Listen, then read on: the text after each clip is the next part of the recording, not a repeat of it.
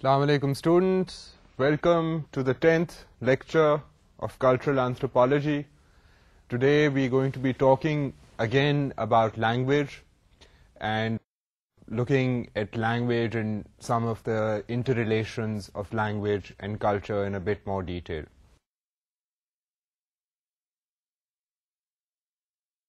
Now, as you will recall, the last lecture had looked at issues of language and culture. And today what we're going to do is we're going to look at some of the finer issues concerning culture and its linkages to language. And I will present before you a scientific hypothesis developed by cultural anthropologists, and how that hypothesis seeks to explain the link between language and how people think and behave. So, cultural anthropology جو ہے basically ہم اس کو اسی لیے study کرتے ہیں کہ ہم یہ دیکھ سکیں کہ انسان کا بیہیویئر جو ہے مختلف کلچرز میں کیسا ہے. سو اس کے لیے لینگویج کو دیکھنا بہت ضروری ہے. جس طرح ہم شروع سے بات کر رہے ہیں کہ اینتھروپولوجیکل لنگوسٹ جو ہیں وہ دیکھتے ہیں کہ لینگویج جو ہے جو انسان کی ایک بہت اہم صلاحیت ہے, اس کا انسان کے بیہیویئر پر اور انسان کے کلچر پر کیا اثر ہے. تو یہ ہم نے بات شروع کر دی تھی لیکچر 9 میں, and today I will wrap up this discussion. اب اس کے لیے the first thing to look at is how language has evolved over time, کیونکہ لینگویج جو ہے اس میں چینجز آتے رہے ہیں. سو the first issue is that of time.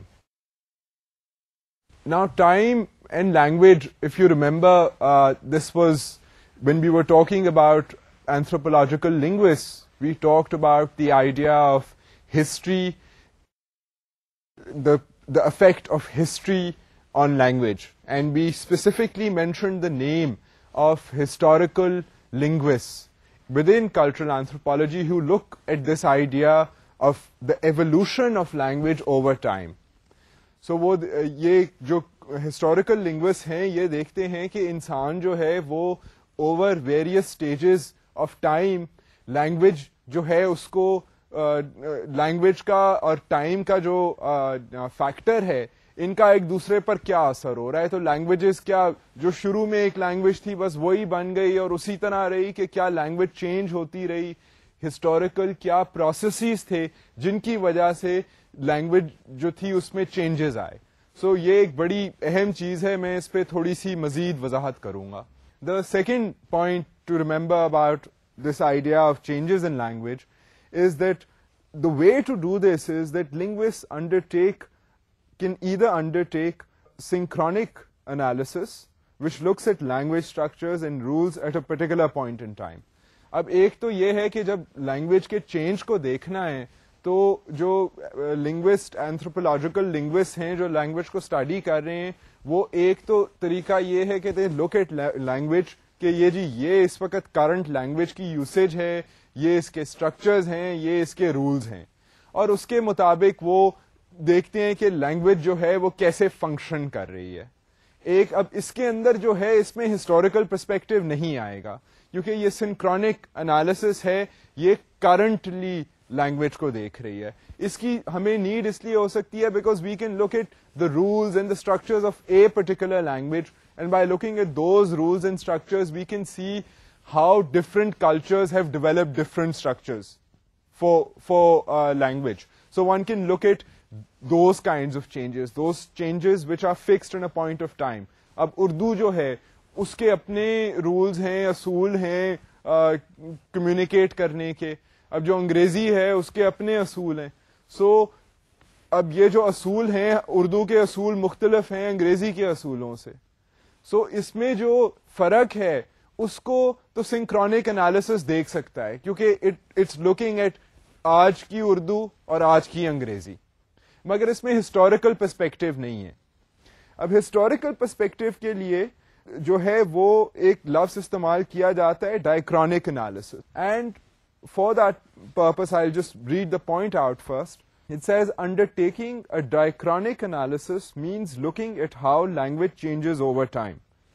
So دوسرا جو چینج ہے وہ تو یہ آئے گا کہ جی لینگویج جو ہے اب ایک ہی آپ لینگویج لے لیں, آپ دیکھ لیں کہ جی اردو جو تھی, اب اردو جو 100 سال 150 سال پہلے پرابیبلی جب اردو نے صحیح فلرش کرنا شروع کیا, مرزا غالب, میر تقی میر, ان کے زمانے میں اردو جو تھی وہ کافی بھاری تھی. مطلب اس میں اب جو ہماری لوکل اس وقت ہماری نیٹو اردو زبان تو ہے, مگر ہم جو عام ایک کامن اردو اسپیکر ہے اس کو اس کی اردو میں اور جو 100-150 سال پہلے اردو بولی جاتی تھی جس میں زیادہ بھاری استعمال فارسی کے الفاظ کا تھا. اگر آپ علامہ اقبال کی شاعری کو دیکھ لیں تو اس میں کتنا زیادہ فارسی کا انفلوئنس ہے اور اردو کے اوپر کتنا زیادہ فارسی کا انفلوئنس تھا. اور اگر آپ غالب کے اشعار کو بھی دیکھ لیں تو وہ ہماری کامن اردو سے فرق ہیں. سو یہ مثال جو ہے یہ آپ انگریزی زبان میں بھی دیکھ سکتے ہیں, فرانسیسی میں دیکھ سکتے ہیں, جرمن میں دیکھ سکتے ہیں. بہت سے مختلف جو علاقے ہیں جن کی لینگویجز ہسٹوریکلی ایوالو کر رہی ہیں, سنسکرت کا اس میں شامل ہے, جو کرنٹ ہندی ہے اور جو پرانی سنسکرت تھی اس میں بہت فرق ہے. سو یہ جو evolution of language over time ہے, اب شیکسپیئر مثال کے طور پہ جو تھا, اب شیکسپیئر کی اب اگر آپ کوئی اس کا ناول ٹراول دیکھیں تو اس میں یو ول سی کہ اس کی جو انگریزی تھی, ویئر آرٹ داؤ, آپ کدھر ہیں, where are you, right. I mean if you look at شیکسپیرین English, I main the way to say where are you is where art thou. اب آپ دیکھیں اس میں where are you and where art thou میں کتنا فرق ہے, and this is how language has evolved over time, and this is a diachronic analysis. Realizing that language changes, I mean, if you look at different languages in the same point of time, you see that language has different rules and structures. If you take a diachronic analysis and you look at a particular language and you see کہ جی language جو ہے وہ اس میں کوئی تبدیلی آئی ہے time on the basis of time, تو آپ دیکھیں گے کہ ہاں واقعی لینگویج ایک پرٹیکولر لینگویج بھی جو ہے وہ بھی بدلتی ہے. Not only do we have different languages, but these changes also occur in one language over time. اب لینگویج کی فیملیز ہیں کچھ, یہ جو اینتھروپولوجیکل لنگوسٹ ہیں انہوں نے دیکھا ہے کہ جی لینگویجز جو ہیں یہ کہاں سے بنتی, کیسے ہے لینگویج, کہاں سے آتی ہے. سو اس میں یہ ہے کہ لینگویج جو ہے اس کی مختلف انہوں نے شاخیں بنا کر ان کو فیملی گروپنگز میں ڈسکرائب کیا ہوا ہے. یہ جو فیملی گروپنگ کا کانسیپٹ ہے یہ ویسے اینتھروپولوجی میں بہت کامن ہے اور اس کا زیادہ تر استعمال ہوتا ہے when studying kinship, blood lines. اگر وہ فیملی ٹری یا جو اگر آپ شجرا جس کو ہم کہتے ہیں وہ جو ہے وہ اینتھروپولوجسٹ کے لیے بہت ضروری ہوتا ہے, اور میں اس پہ وضاحت کروں گا جب ہم کنشپ کو اسٹڈی کریں گے. جو 1-2 لیکچرز میں ہم کنشپ کے ہمارے جب لیکچر شروع ہوئیں گے تو ہم کنشپ ڈائیگرام جو ہے وہ میں آپ کے سامنے پریزنٹ کروں گا اور تھوڑی سی اس پہ ڈسکشن کریں گے. مگر فی الحال یہ ہے کہ لینگویج جو ہے اس کے بھی اسی طرح کے آپ شجرے سمجھ لیں یا لنکیجز سمجھ لیں کہ جی اینتھروپولوجسٹ جو ہیں وہ دیکھتے ہیں کہ کون سی لینگویج کون سی فیملی سے بلانگ کرتی ہے, اور اس کے نام بھی اس طرح رکھتے ہیں کہ یہ these are sister languages, this is the mother language, this is a proto language. تو اب ہم اس کے اوپر تھوڑی سی ڈسکشن کرتے ہیں. اب اس میں پہلا پوائنٹ یہ ہے کہ language families include languages derived from a proto language. اب اس میں یہ پروٹو لینگویج جو ہے اس کو آپ کہہ سکتے ہیں کہ ایک قسم کی مدر لینگویج جس سے باقی زبانیں جو ہیں وہ کریٹ ہوئی یا کریٹ کی جاتی ہیں یا انفلوئنس ہوتی ہیں. سو پروٹو لینگویج جو ہے وہ basically is an important big language that influencers a lot of smaller languages, and I'll give you some real life examples of this in a second. Another point to remember before we get into examples is that linguists began clustering languages upon finding similarities between Sanskrit and classical Latin and Greek in the 1880s.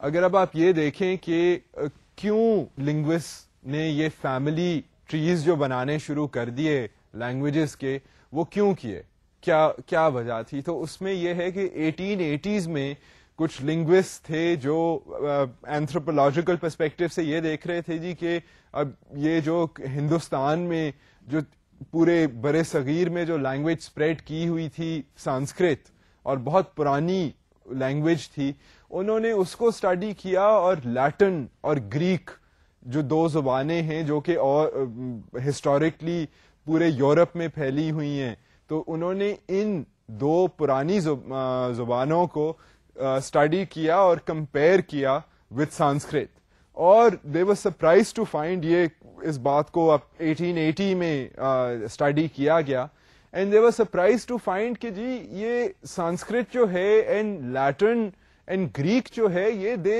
Have some انڈرلائنگ principles and rules which are very similar. So then they thought کہ اچھا پھر اگر ان کے rules جو ہیں ان میں کچھ traits جو ہیں وہ ایک دوسرے سے ملتے جلتے ہیں، تو ہو سکتا ہے کہ they are all emerging from a mother language.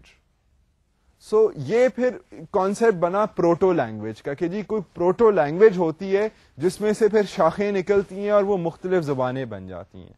So this is the idea of family, the language family, کہ ہر لینگویج جو ہے اس کی قریبی ملتی جلتی اس سے جو ہیں لینگویجز وہ ہوتی ہیں، اور ان شاخوں کی پھر مزید بائیفیکیشن ہو جاتی ہے انٹو ڈائلیکٹس اینڈ آل. اب میں چلتا ہوں مثال کی طرف. اب جرمینک جو ہے that is the mother tongue of English.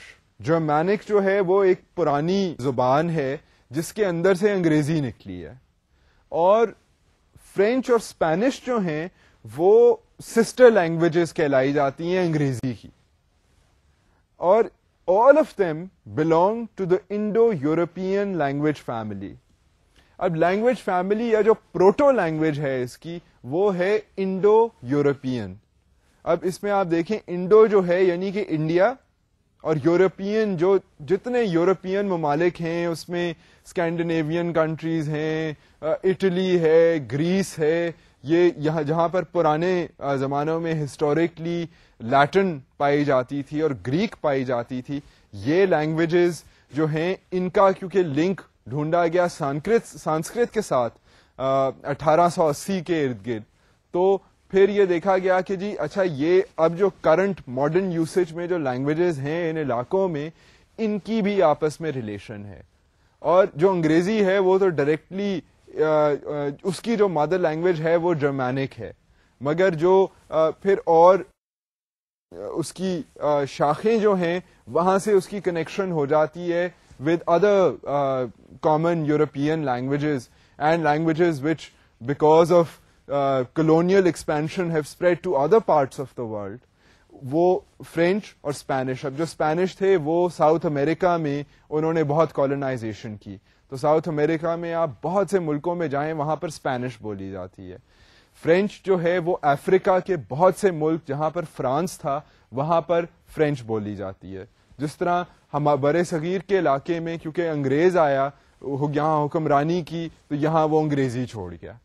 So similarly there is also a connection. I mean the connection is that not only did English influence our language, but our languages also influenced English, and there is a historical link in this idea of particularly vis-a-vis Sanskrit, کہ جو سنسکرت کی جو زبان تھی جو کہ بہت دیر سے یہاں پر برے صغیر میں تھی، اور اس نے انفلوئنس پاسبلی اگر آپ دیکھیں کہ ہندی جس طرح ہے، بنگالی جو ہے، گجراتی جو ہے، اردو تو ایک لشکری زبان ہے جو جس میں فارسی کی بھی انفلوئنس ہے، عربک کی بھی انفلوئنس ہے.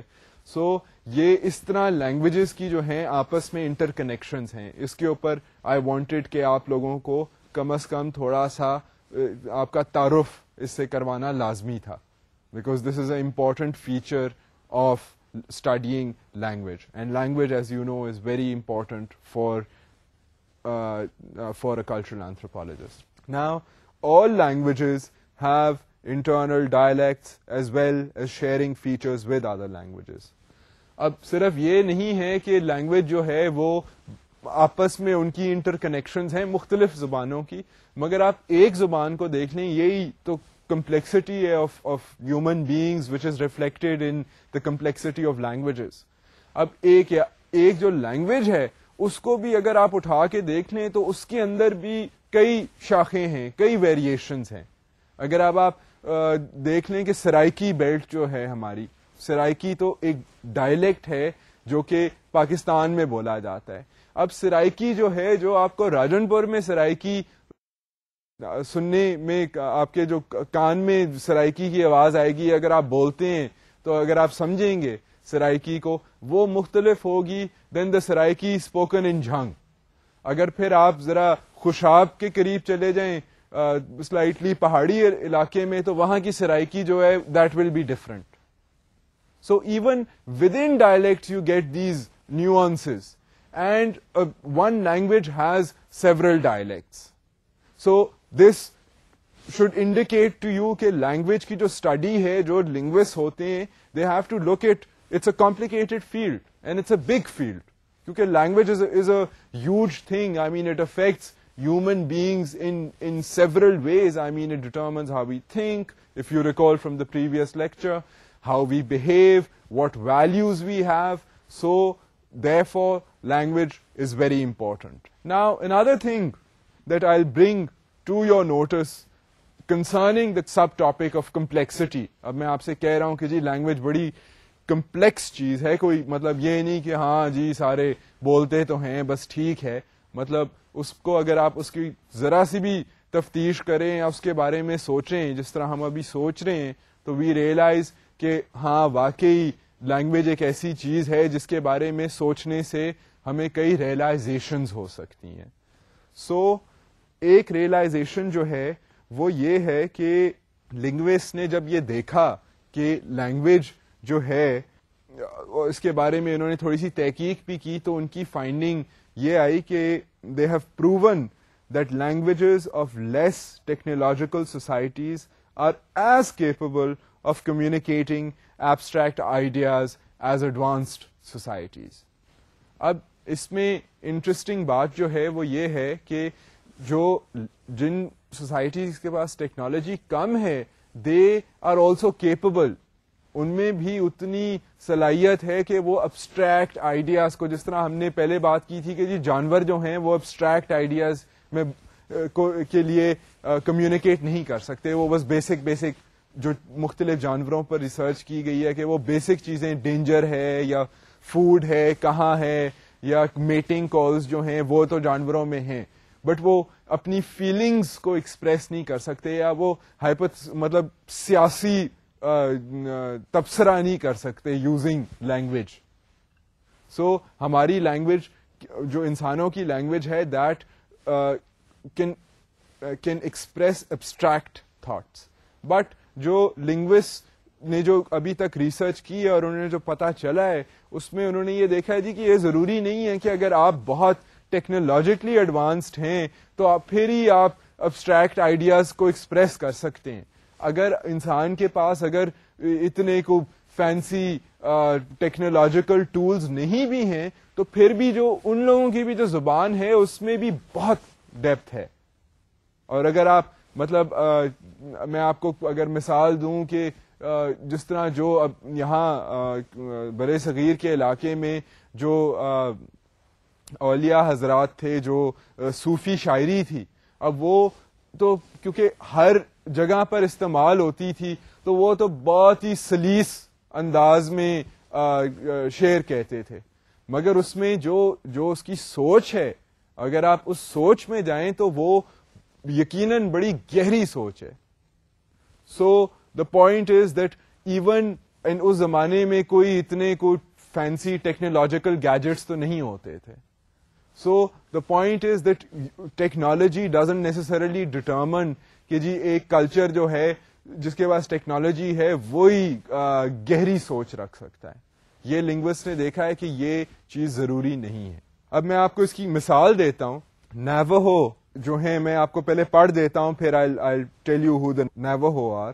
Navajo do not have singular and plural nouns, but their verbs contain much more information than English. اب Navajo جو ہے, Navajo ایک ٹرائب ہے جو کہ نیٹو امریکن ٹرائبس ہیں. اگر آپ نے امریکن ہسٹری پڑھی ہو تو جب انگریز گیا تھا امریکہ میں تو وہاں کو خالی جگہ نہیں تھی. وہاں پر یہ نہیں تھا کہ صرف لینڈ ہے اور فروٹ لگا ہوا ہے اور درخت ہیں اور ندیاں ہیں اور کوئی لوگ وہاں بستے نہیں ہیں. وہاں پر لوگ تھے.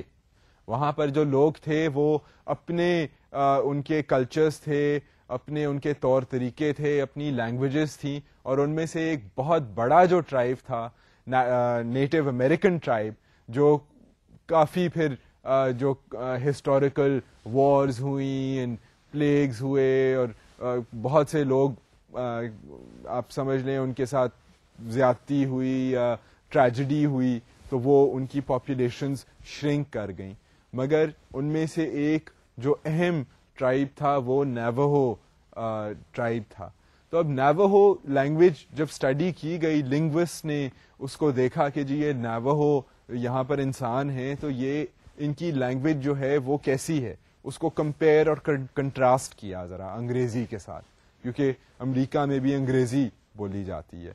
تو نیوہو جو ہیں ان کی زبان میں یہ جو پلورل اور سنگولر کا کانسیپٹ ہے جو کہ ہماری زبان میں بھی ہے, یعنی کہ boy boys, girl girls, table tables, یہ جو بڑا ہمیں بھی عام سا لگتا ہے کیونکہ ہماری بھی زبان میں یہ ہے.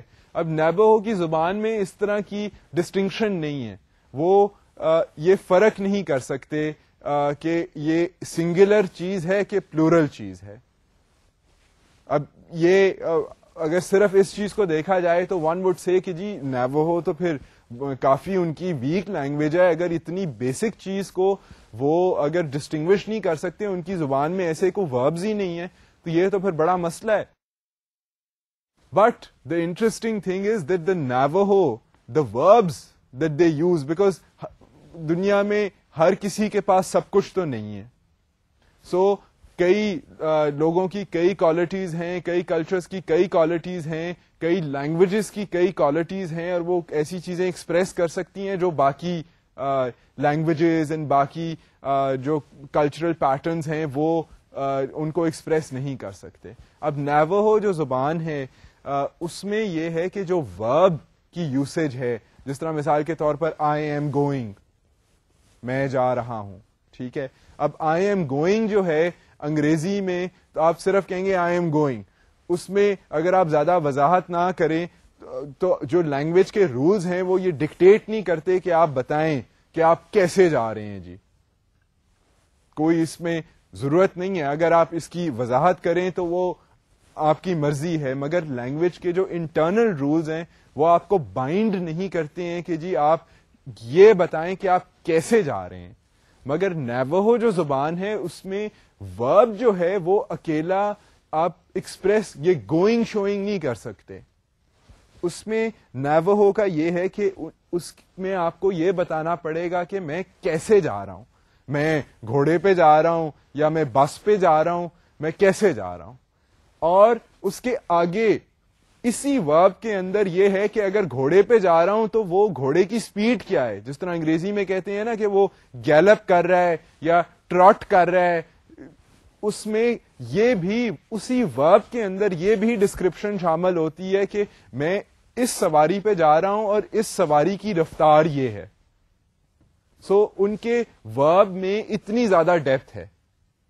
اینڈ یہ کمپیریٹو انالیسس جو ہے اس سے یہ چیز جو ہے وہ سامنے آئی ہے. اب well go to the idea of cultural emphasis کہ کلچر جو ہے اس کا لنک کیا ہے ود لینگویج. اب اس میں the first thing to note is that the vocabulary of languages emphasizes significant words in a given culture. This is known as cultural emphasis. So basically ایک جو particular culture ہے اس کا جو link ہے language کے ساتھ وہ بہت اہم ہے اور بہت ضروری ہے. اور اس چیز کو کہا جاتا ہے کہ جی کلچرل ایمفیسس جو ہے وہ پرٹیکولر لینگویجز اپنے ہی کلچر کو ایمفیسائز کرتی ہیں. وہ آپ ایک لینگویج کو اسٹڈی کر لیں, آپ کو بہت سی چیزیں اس کلچر کے بارے میں پتہ چل جائیں گی کہ اس کلچر میں کیا چیز کی اہمیت ہے. اب جس طرح ہم نے شروع میں اگر آپ کو یاد ہو تو مثال دی تھی کہ جی ایسکمو جو ہے, اب وہ کیونکہ اس کے ارد گرد برف ہی برف ہے, سو N ایسکمو has developed dozens of words for the simple word سنو, کیونکہ اس کی زندگی میں سنو کی اتنی اہمیت ہے کہ اس نے سنو کے لیے بہت سارے الفاظ جو ہیں وہ مختلف قسم کی سنوز کو ڈسکرائب کرنے کے لیے یوز کیا کرتے ہیں. اس میں یہ ہو سکتا ہے کہ جو ایگلوز اگر آپ کو یاد ہو یا کہیں دیکھا ہو تو ایگلوز ایسکموز بناتے ہیں جو کہ فروزن آئس سے وہ اپنے گھر بناتے ہیں. اور یہ ٹریڈیشنل گھر جو ہیں ابھی بھی وہاں پر بھی حالانکہ ترقی ہو رہی ہے, ڈیولپمنٹ کا پیسہ جاتا ہے, expansion of the countries next to where the ایسکموز leave is taking place, populations بڑھ رہی ہیں, ان کی زندگی میں بھی انفلوئنسز آ رہی ہیں. اب الاسکا میں ایسکموز رہتے ہیں. الاسکا جو ہے اس کو پرچیز کیا تھا سوویت یونین سے امریکہ نے. امریکہ کی بھی پاپولیشن 240 ملین ہے. سو اب ان کی جو پاپولیشن ہے اس کا انٹریکشن بھی ہے ایسکموز سے. ایسکموز کے پاس اب کرنٹ ٹیکنالوجی کا بھی ایکسس ہے. سو اب جس طرح اگر آپ ہماری چھوٹی سے چھوٹی ولیج میں چلے جائیں تو آپ کو کہیں نہ کہیں انٹرنیٹ کیفے جو ہے یا پی سی او, بالخصوص انٹرنیٹ کیفے نہیں بھی ہوگا تو پی سی او آپ کو 15-20 منٹ کے ڈسٹینس گاڑی میں ٹریول کر کے آپ کو کہیں نہ کہیں پی سی او مل جائے گا. سو اسی طرح ایسکموز کے بھی جو لائف سٹائلز ہیں وہ افیکٹ ہوئے ہیں. مطلب کئی تو بہت ہی ریموٹ علاقے ہیں جہاں پر وہ اپنے ٹریڈیشنل لائف سٹائلز مینٹین کرتے ہیں, بٹ ان کی بھی رہنے کے طریقے وغیرہ جو ہیں وہ چینج ہوئے ہیں. بٹ دا آئیڈیا کنسرننگ سنو is that they have different words to express کہ جی اب سیزنل چینج آ رہا ہے, اب سنو فلیک ڈینسٹی کم ہو رہی ہے تو اس سنو کا نام یہ ہے, اس سنو سے ہم نے بنانا ہے گھر, اس سنو کا نام یہ ہے. سو they have all these words for سنو, ویئر از ہمارے لیے تو سنو کا ورڈ ہم یوز کرنے کی ہمیں ضرورت ہی نہیں ہے. پنجاب میں تو ہم تو سنو وغیرہ پنجابی میں مجھے تو خود نہیں پتا ہے کہ سنو کو کیا کہتے ہیں. اور انگریز جو ہیں کیونکہ وہاں سنو وغیرہ ہوتی ہے but it's not vital necessity of their life, so they have a few words. I mean, they have things like sleet and, you know, basically, I mean, they have snow, that it snowed. So, I mean, for them, it's not as necessary. The idea of snow is not as necessary a phenomena as it is for the Eskimo. پھر اب relations میں بھی مختلف الفاظ ہیں, اس پہ ہم تھوڑی سی وضاحت کریں گے. But essentially this is the idea of cultural emphasis. آپ کی جو زبان ہے وہ زیادہ اس میں الفاظ ایسے ہوں گے جو آپ کے کلچرل ویلیوز کو ایکسپریس کریں. اب ایک اور جو چیز ہے وہ یہ ہے کہ technologically related words show emphasis on technology in highly industrialised countries. اب جو کلچرل ایمفیسس ہے اس کی ہی وجہ سے آپ یہ دیکھیں گے, یہ نوٹس کریں گے اگر آپ مختلف لینگویجز کو دیکھیں کہ جہاں پر تو ٹیکنالوجی بہت زیادہ پرویڈ کر گئی ہے وہاں پر ٹیکنیکل الفاظ بہت نئے انٹروڈیوس کر دیے گئے ہیں جو کہ اس ٹیکنالوجی کو ایکسپریس کرتے ہیں. آپ کمپیوٹر کی مثال لے لیں, کیونکہ امریکہ وغیرہ میں, جاپان میں کمپیوٹرز جو ہیں اور ٹیکنالوجی جو ہے وہ انٹروڈیوس کی گئی ہے تو بہت سے نئے الفاظ کریٹ کیے گئے ہیں to express and refer to particular aspects of technology, like a computer for example. Then within a computer, آپ کمپیوٹر کی مثال کوئی دیکھ لیں, اس میں ورڈ پروسیسر کا لفظ ہے, اس میں ماؤس کا لفظ ہے, اس میں یہ ریٹرن کی ہے جو کہ کی بورڈ پر ہوتی ہے. So these are all new words which have been created to express the idea of technology, and various cultures that are concerned and emphasize technology know these words, since they need to know these words to refer to the technology which surrounds them. And this proves کہ technology کا جو ہے وہ بھی جن cultures کے لیے technology ضروری ہے وہ ٹیکنالوجی کو ڈسکرائب کرنے کے لیے الفاظ کریٹ کرتے ہیں. سو this shows cultural emphasis, the cultural emphasis of technology. اب لینگویج اور کلچر کا جو مزید جو اس میں انٹریکشن ہے, ایک دوسرے پر جو انفلوئنس کریٹ کرتے ہیں لینگویج کلچر پہ اور کلچر لینگویج پہ, اس پہ 2-3 میں آپ کو اور کے بارے میں ہم باتیں جو ہیں وہ سامنے رکھتے ہیں اور ان کو تھوڑی سی ان کی وضاحت میں آپ کے لیے کرتا ہوں. ایک یہ ہے کہ سم ethno linguist suggest that language is more than a symbolic inventory of experiences from our physical world experiences. اب یہ ذرا تھوڑا سا بھاری جملہ ہے, اس میں جو بات ہے تو سلائٹ فلسفے کی ہے, اور وہ جو فلسفہ ہے وہ بیسکلی یہ ہے کہ لینگویج جو ہے, کیونکہ اس کا لنک مختلف ذریعوں سے اسٹیبلش کیا جا رہا ہے the link between culture and language, تو اب ایتھنو لنگوسٹ نے یہ تھیوری بنائی ہے اور یہ اسٹیٹمنٹ پاس کی ہے جی کہ ضروری نہیں ہے کہ لینگویج جو ہے وہ صرف ایکسپیرینشل ورلڈ کو, مطلب جو آپ چیزیں ایکسپیرینس کرتے ہیں انہی کے بارے میں آپ کو انفارمیشن دے. یہ ضروری نہیں ہے, کیونکہ یہ ایک سمبولک لیول پر بھی آپریٹ کرتی ہے. لینگویج سمبولک لیول پہ ان دا ریلم آف آئیڈیاز. اب لینگویج جو ہے وہ آئیڈیاز انسان کی ذہنی کیفیت کو بھی ایکسپریس کرتی ہے, آپ کی فیلنگس کو بھی ایکسپریس کرتی ہے, تو اس میں سمبولک ویلیو جو ہے لینگویج کی, پولیٹیکل ریلیجس فیلنگس کو لینگویج ایکسپریس کرتی ہے. سو یہ جو سمبولک ویلیو ہے لینگویج کی, یہ بھی بہت ضروری ہے. اب اس کے بعد another thing to note is that according to the ethno-linguists, language shapes our thoughts. So اب یہ ethno-linguists اب comfortable feel کرتے ہیں in making the statement کہ جی لینگویج جو ہے وہ ہمارے ارد گرد جو چیزیں ہیں ان کو تو ڈسکرائب کر رہی ہے, کلچر کو ڈسکرائب کر رہی ہے, بٹ لینگویج کا ایک اور جو امپورٹنٹ رول ہے, وہ لینگویج جو آپ یوز کرتے ہو وہ آپ کے ذہن کو اور آپ کی تھنکنگ کو اور آپ کے بیہیویئر کو بھی انفلوئنس کرتی ہے. سو آپ جو جس طرح کی بات کرو گے, آپ اس طرح کی آپ کے ایکشنز بھی اس طرح کے ہو سکتے ہیں, آپ کا بیہیویئر بھی اس طرح کا ہو سکتا ہے, آپ کی تھنکنگ بھی ایسی ہو سکتی ہے.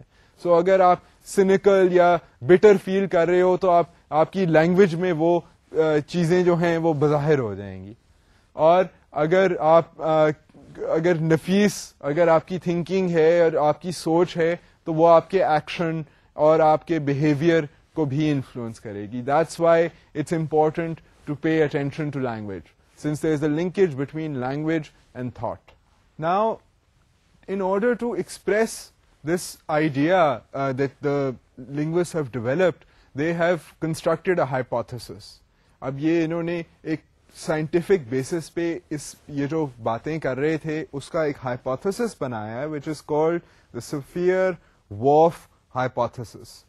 The hypothesis states that different cultures see the world differently due to their different languages. Now this point essentially tries to convey the idea کہ مختلف کلچر جو ہیں وہ مختلف آئیڈیاز کو ایکسپریس کرتے ہیں.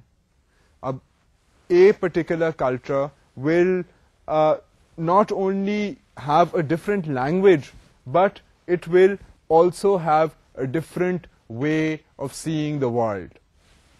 Now this is a very interesting and a strong statement. اگر آپ دیکھیں کہ جو 2 لنکس بتائے گئے ہیں کہ ایک تو جی لنک ہے between language and thoughts, between language and behaviour. سو اب یہ ایک بڑی اسٹرانگ اسٹیٹمنٹ اس ہائپوتھیسس میں پیش کی گئی اور اس کو پھر پروو کرنے کی کوشش کی گئی, اور وہ لنگوسٹ نے یہ کہا کہ جی مختلف کلچر جو ہیں, مختلف زبانیں جو ہیں, وہ ان کا ایکچولی مطلب یہ ہے کہ ان کے جو نظریات ہیں مختلف کلچرز کے, کیونکہ ان کی زبانیں مختلف ہیں, ان کے نظریات بھی مختلف ہیں. دے سی the world in different ways. اب اینڈ یہ جو بات ہے اگر اس میں آپ سوچیں اس کے بارے میں تو اس میں یقیناً وزن ہے, کیونکہ ہم اگر دیکھتے ہیں کہ دنیا میں کتنے مختلف کلچرز ہیں اور کتنے مختلف لوگ ہیں, اور یقیناً مختلف لوگوں کے مختلف نظریات ہیں. رہتے ہم سارے اسی دنیا میں ہیں, سارے انسان ہیں, سب کے دو ہاتھ ہیں, سب کے دو پاؤں ہیں, except for people who have physical handicaps. We have a lot of similarities. But آپ یہ دیکھیے اور آپ دیکھیے کہ کتنا قتل و غارت ہوتا ہے دنیا میں, کتنے پرابلمز ہیں because of these different beliefs that we have.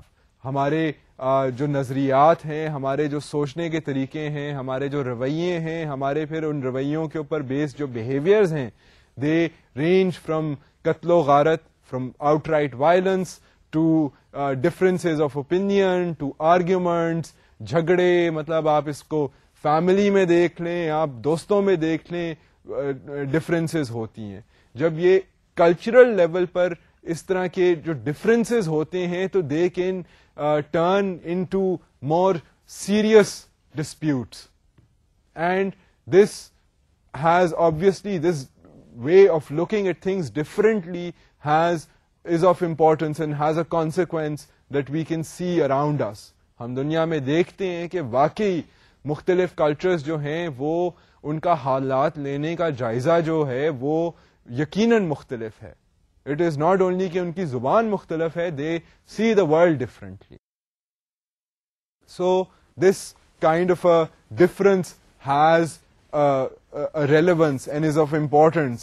And I mean, you can look at the world around you and see why this difference is important. I mean, in certain cases, in many cases, I mean, currently in our world today, we have, hot wars going on where bloodshed is taking place every day in the Middle East, in Afghanistan, in Iraq. I mean, you have poor, people dying without any fault of theirs. I mean, people have bombs dropped on their houses. I mean, there are shootings, killings. I mean, if you look at problems within the country, I mean, log masjid mein namaz padhne ja rahe hain, wahan par bomb blast ho jata hai.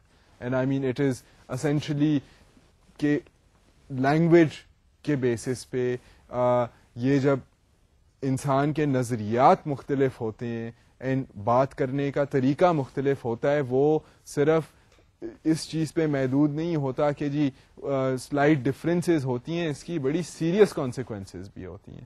So the way that we use language shapes are thoughts. I mean, there is a distinct difference between the cultures and the languages of let's say the Middle East and the English speaking world, and there are also different behaviors associated with these two regions. These two peoples see the world from different perspectives. So یہ جو چیزیں ہیں یہ مطلب ان کے اثرات جو ہیں وہ کافی سیریس ہیں. ایک اور چیز جو سپیر وولف ہائپوتھیسس نے کہی ہے وہ یہ ہے کہ language influencers and channels are perceptions and this shapes are resulting behaviour as well. اب یہ جو ہائپوتھیسس تھا انہوں نے میں تو آپ کو تھوڑی سی کرنٹ مثالیں دے رہا تھا of problems that exist in the world today. اب وہ جو ایک ہائپوتھیسس ہے کہ جی کلیش آف سویلائزیشنز ہے, اب وہ بھی اسی نظریے پہ بیس ہوا ہے کہ جی مختلف جو سویلائزیشنز ہیں, مسلمانوں کی سویلائزیشن ہے, دا چائنیز سویلائزیشن ہے, and this so cold western civilisation ہے, ان کے فنڈامنٹل ڈفرینسز ہیں سویلائزیشنز کے, ان کلچرز کے, اینڈ اس لیے ان کے آپس میں ٹینشنز بڑھ رہی ہیں. اور انفارچونیٹلی ہمارے بھی جو سویلائزیشن ہے, اب آپ یہ دیکھ لیں کہ مسلم ممالک میں کتنی زبانیں بولی جاتی ہیں, اینڈ انفارچونیٹلی مسلم ممالک کے آپ پاکستان کو دیکھ لیں تو وی سی all these violent differences on the basis of sectarian issues. So this shows that obviously human beings have different behaviors, and a lot of these behaviors, according to the linguists, are determined by virtue of the kinds of languages that people have, because these languages influence the language that we adopt and the language that we develop essentially influences, has a heavy influence on the way that we think and the way that we behave. So اس میں جو hypothesis کی next پوسچولیشن ہے وہ یہ ہے کہ language influence کرتا ہے اور چینل کرتا ہے ہماری تھاٹس کو. سو اگر ہم اور آپ ایک ہی زبان کی مثال لے لیں, ہماری جو آپ ضروری نہیں ہے کہ کوئی اور بندہ لینگویج دیکھے, اپنی ہی زبان کو آپ لے لیں, اس میں جیسے جیسے آپ کے نظریات بدلتے جائیں گے آپ کی چوائس آف ورڈز سلائٹلی مختلف ہو جائے گی. آپ جن حالات میں ہوں گے آپ اس کے اکارڈنگلی سچویشنل یوز بھی کریں گے لینگویج کی, and as you develop, as you think. اب ایک جو پڑھا لکھا بندہ ہے, اور آپ پڑھے لکھے بندوں میں دیکھ لیں جو بینکر ہے, بینکر کی چوائس آف ورڈز جو ہے, چاہے اس میں انگریزی بھی شامل ہے, وہ ذرا مختلف ہوتی ہے. اگر کوئی اسکالر ہے اس کی چوائس آف لینگویج مختلف ہوگی. اگر کوئی سیاست دان ہے اس کی چوائس آف لینگویج ذرا مختلف ہوگی. So language shows how people think and what profession they belong to and how they think of the world. And this is something that this hypothesis has tried to prove by putting a hypothesis forward and then trying to find information concerning this hypothesis. اگر آپ کو پچھلے lectures جو ہم نے research methodology کی بات کی تھی, جہاں پر تھا کہ جی تھیری پروو کرنے کا یہ طریقہ ہے کہ ہائپوتھیسس بنا اور پھر ایویڈنس دیکھی. اگر ایویڈنس مل گئی تو ہائپوتھیسس پروو ہو گیا, اگر ایویڈنس نہیں ملی تو کہا کہ جی یہ ہائپوتھیسس جو ہے یہ صحیح نہیں ہے, ہم اس کو ریجیکٹ کر رہے ہیں. ہماری تو جو کم از کم ایویڈنس ہم نے دیکھی ہے, جو ہمیں ایویڈنس ملی ہے, وہ اس ہائپوتھیسس کو سپورٹ نہیں کرتی ہے. مگر جو لنگوسٹ نے یہ ہائپوتھیسس بنایا, اس پہ انہوں نے ریسرچ کی اینڈ دے فاؤنڈ کہ اس طرح کی چیزیں واقعی انہیں نظر آئیں. دے سو link between language and thoughts, they so link between language and behaviour, they so how language can in fact influence the way that people. This has been an important thing for us, I mean, in the idea of cultural anthropology, the linkage of language to culture. اب میں next point کی وضاحت کرنے سے پہلے آپ کو ایک مثال دیتا ہوں جو انہوں نے ہائپوتھیسس میں ایک ٹیسٹنگ کی. انہوں نے دیکھا کہ جی امریکن جاپنیز جو اسٹوڈنٹس ہیں, جاپان اور امریکہ کی ورلڈ وار 2 میں لڑائی ہوئی, and there were a lot of then over the last 40-50 years صلح ہو گئی, بہت سے جاپانی امریکہ گئے پڑھنے, اب ان کو انگریزی بھی آتی ہے امریکن جس طرح ایکسنٹ وغیرہ کے ساتھ. سو انہوں نے ان لوگوں کو جب ٹیسٹ کیا تو انہوں نے ان سے اس طرح کے پہلے ان سے ایک انگریزی میں سوال پوچھا, اور پھر انہوں نے سوال پوچھا وہی جو سوال تھا وہ جاپنیز میں پوچھا. تو انہوں نے دیکھا کہ لوگ جو تھے ان کا رویہ ایک دم ایٹیٹیوڈ جو تھا وہ مختلف ہو گیا, جو وہ کہہ رہے تھے اس کا کانٹینٹ ہی مختلف ہو گیا based on what language they were asked a question ان. سو ان کے تھاٹ پروسیسز جو تھے وہ مختلف طریقوں میں چلے گئے. اب مثال کے طور پہ انہوں نے جاپانیوں سے, یہ اسٹوڈنٹس وغیرہ سے سوال پوچھا کہ جی آپ یہ ہمیں بتائیں کہ کلچر, اگر آپ کی انگریزی میں یہ پوچھا کہ if complete this sentence, if I have a fight with my parents. اب یہ انگریزی میں سوال پوچھا, انہوں نے کہا I do what I want. جاپانی اسٹوڈنٹ نے جواب دیا جو کہ امریکہ میں پڑھ رہا ہے, انگریزی میں جواب دیا کہ I do what I want. اب یہی سوال جاپنیز میں ان سے پوچھا کہ if I have a dish agreement with my parents, تو جواب ملا کہ it will be a time of great unhappiness for me, کہ جی تو بڑی ٹینشن ہو جائے گی, مسئلہ ہو جائے گا, پرابلم ہو جائے گا. سو دس شوز کہ وہ ایک جو انڈیویجولسٹک رسپانس ہے کہ جی ہاں پھر اگر اختلاف ہو گیا تو جی وہ بل سو بل اپنا بل, اور میں نے تو اپنی زندگی گزارنی ہے تو میں تو اپنی مرضی کروں گا. یہ ایک ویلیو, ایک جو ٹریٹ ہے, کیونکہ مائیگرنٹس گئے پچھلے 200-300 سالوں میں امریکہ میں, وہاں پر ایک انڈیپینڈنس کا جو کلچر ہے اس پہ جو سیلف تھنکنگ, سیلف بلیفس جو ہے وہ پورے خاندان کی سوچ کو ساتھ لے کر نہیں چلتے ہیں. تو یہ جو ویلیو جب جاپانی امریکن سے یہ سوال پوچھا گیا تو the Japanese American students replied in English, they gave an American response. When asked the same question in Japanese, they gave a very traditional family oriented response کہ جی وہ تو پھر بڑا غم ہوگا, اور جو تھاٹ تھی وہ لینگویج صرف یہ نہیں کہ لفظ انہوں نے مختلف کیے, ان کا پورا ریئیکشن ہی بدل گیا. یہ اس طرح کی جو چیزیں تھیں, انہوں نے بہت سے مختلف اینگل سے اس طرح کے سوال پوچھے. یہ آئی تھاٹ کہ میں آپ کو ایک مثال دیتا جاؤں before establishing a greater link between language and culture. اب جو نئی بات ہے وہ یہ ہے کہ it is difficult to establish causation to prove either that language determines culture or that culture influences language. اب میں جو آپ کو یہ وضاحت کی ہے, اب اس میں یہ ہے کہ جو causation ہے, اب یہ Sapir-Whorf hypothesis تو بن گیا, انہوں نے اس طرح کی بہت سی مثالیں دیں, مگر اس طرح کی مثال دینے سے جو پکا کاز ہے وہ پن ڈاؤن کرنا ہارڈ ہے. اب مثال کے طور پہ یہ, اگر آپ میرے سے سوال, اگر ہو سکتا ہے میں انڈیویجولی بڑا انڈیپینڈنٹ میرے نظریات ہوں, یا خدا نہ خواستہ والدین سے نہ بنتی ہو, تو آپ میرے سے یہ اگر پوچھیں کہ جی اگر آپ میرے سے بے شک اردو میں ہی پوچھ لیں, اگر یہ میرے حالات ہیں, آپ میرے سے اردو میں ہی پوچھ لیں کہ جی ماں باپ سے جھگڑا ہوگا تو کیا کرو گے, تو میں کہوں گا جی میں تو بستر باندھ کے نکل جاؤں گا. مطلب ضروری نہیں ہے کہ آپ میرے سے امریکن ایکسنٹ میں پوچھیں گے تو میں آپ کو یہ جواب دوں گا. اگر میں گستاخ ہوں یا باغی ہوں تو ہو سکتا ہے میں آپ کو اسی زبان میں وہی جواب دے دوں. یہ پکا لنک نہیں اسٹیبلش کیا جا سکتا کہ جی آپ انگریزی میں ہی میرے سے پوچھیں گے تو میں آپ کو یہ جواب دوں گا کہ جی میں یہاں سے میں تو بڑا انڈیپینڈنٹ ہوں, آپ میرے سے اردو میں پوچھیں گے تو میں تمیز و تمدن کے دائرے میں رہ کر بات کروں گا.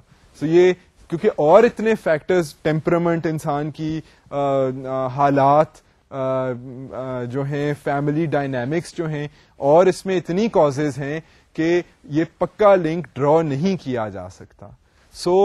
اس تھیوری کو, اس ہائپوتھیسس کو, یہ جو میں نے آپ کے سامنے پیش کیا ہے, اس کو پکا 100% irrefutable پروف کرنا مشکل ہے.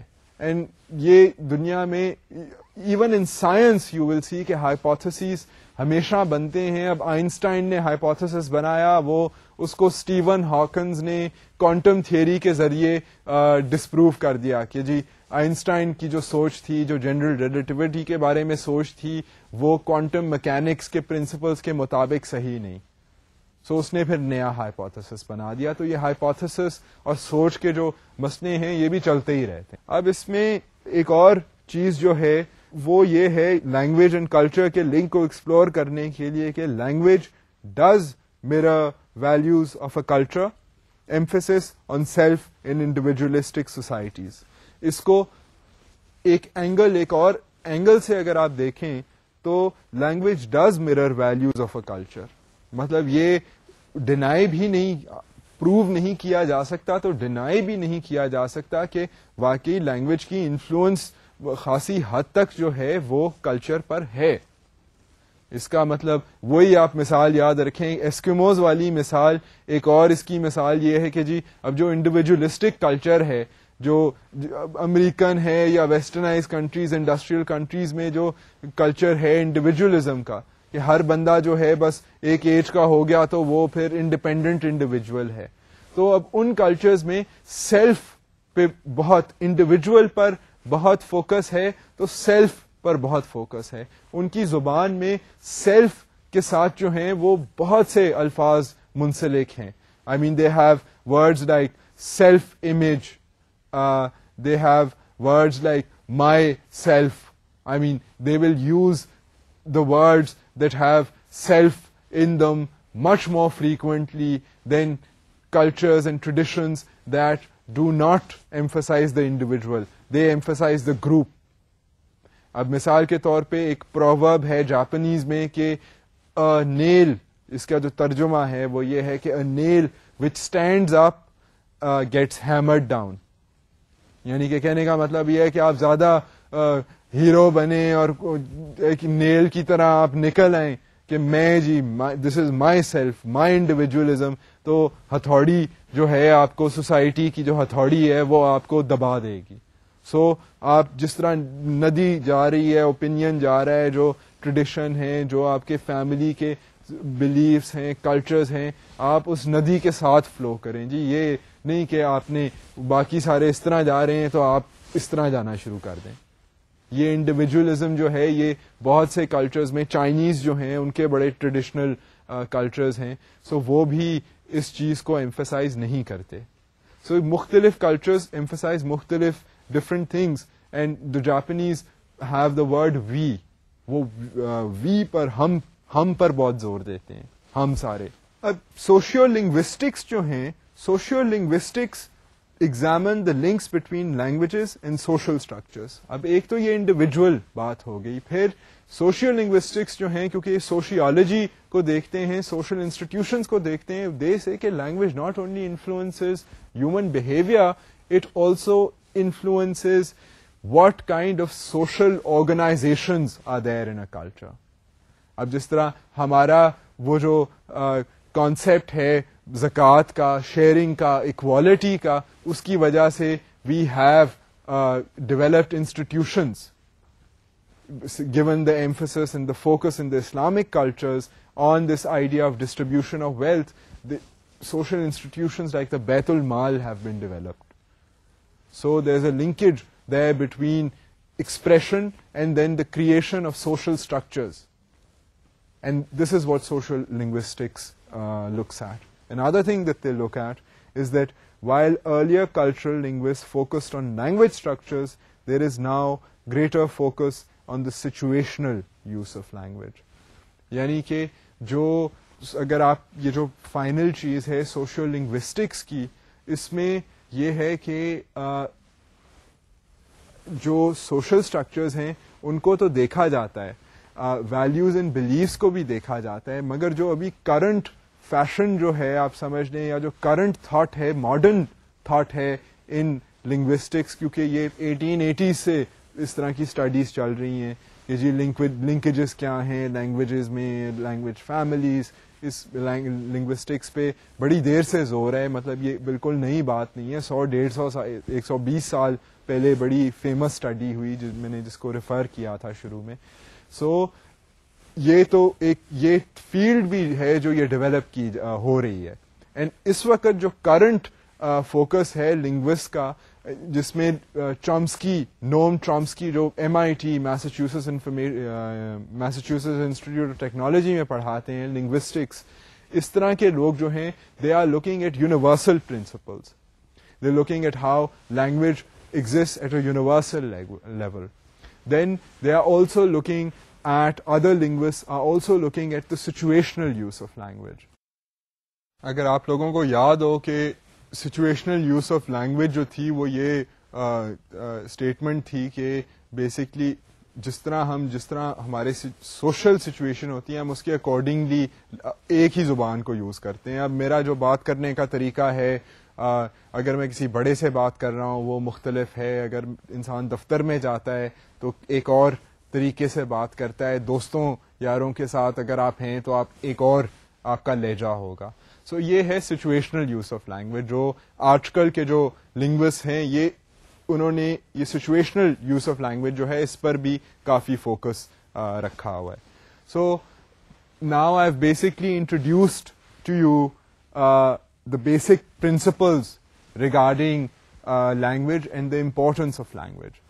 And language is important for the social structures, for even if you look at politics, language plays an important role in politics. I mean, the idea of nationalism is defined by language. اب ہم پاکستانی ہیں, ہم سارے اردو بولتے ہیں, یہ آپ دیکھیں اس assertion میں language کا کتنا اہم رول ہے. So I hope that you have been able to see the linkages between language and between culture. And we will take on further issues concerning cultural anthropology in following sessions. And I thank you for your time for this 10th lecture. Khuda Hafiz.